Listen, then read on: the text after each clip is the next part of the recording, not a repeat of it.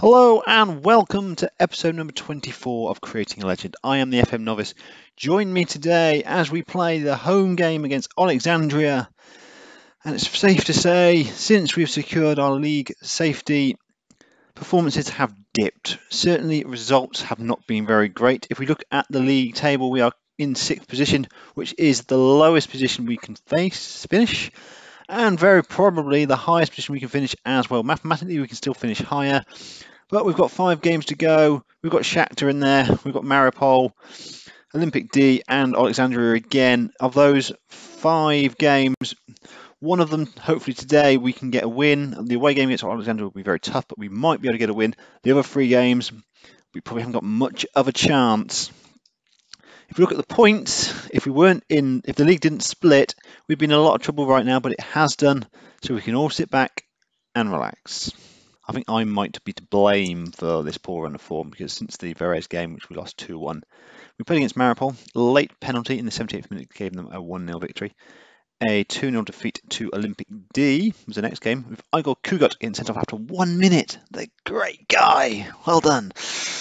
They scored a 93rd minute goal to make it 2-0, so they won that game quite comfortably. Then we played Dynamo Kiev and lost 2-1. Vladimir Shevchuk scoring for us with Eugene Pasta getting injured and having to go off during the game. The reason why I'm kind of blaming myself is we are looking towards next season, so we're not playing the strongest side every game. We're trying to give some of the younger guys a chance. So guys like Nazarai Moskafi is playing, Sobols is playing as well as Mikhail Chernik is having some appearances as well. Trying to give the next generation of Helios players a chance in the side. So the team for today's game is Denis Sirendenko in goal. Eugene Pasta will be out for the next few weeks. Gelchuk is right back. Stavchuk and Dutz on 2 centre halves with Eugene at left back. Kravchenko is not quite fit enough to resume his place at left back. Igor Koshman is going to play centre midfield with Dimitrov Skoblov. With right wing is Ruslan Kizil. Left wing Rafael Ola. And attacking midfielder is Andrei Skarlosh with Denis Bezdorenko up front. I think one thing that's coming very clear to me over the last few weeks is that next season we're going to have to strengthen our side considerably, and that means cutting rid of some of the dead wood in our squads. There's going to be a number of players leaving at the end of the season. Already got 1 player secured out of the club, and that's Tenchuk, who's going to a Russian side for £150,000.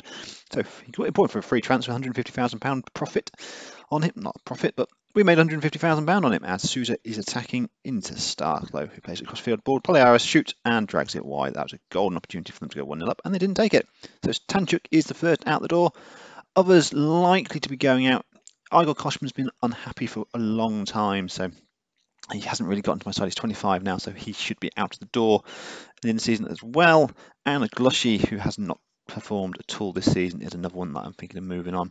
There might be 1 or 2 more, but we'll see how it goes as Poliaris takes a free kick, and it's not giving away a free kick. Mishrenko plays back to Starko, shoots across the goal, and Punama puts the ball in the back of the net, but he's offside. It's half time and nothing is really happening for us, so I'm going to make an alteration to my side. Skarlosh is going to move to, well, Olo's going to move to the centre, and I'm going to bring Kitcher on in the left-hand side. Kitcher is one of the players who I may let go in the summer, even though he has been a tremendous player for us. He hasn't really performed this season.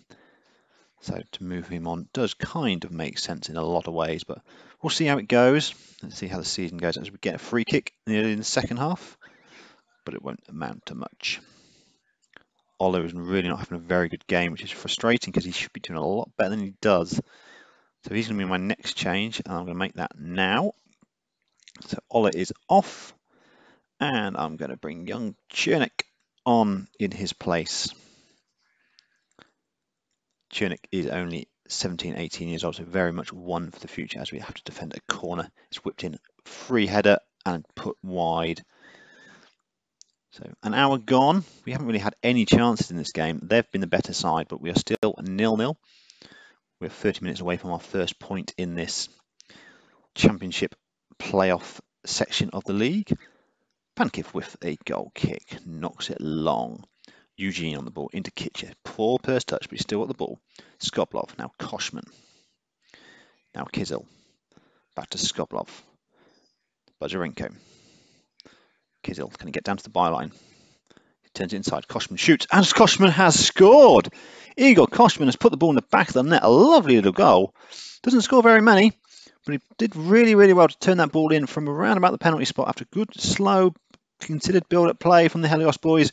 Kizil played it into Koshman, who turned well and from the angle pushed it past Penkiv. He probably could have done more, but we won't complain, will we? Free kick, edge of the box.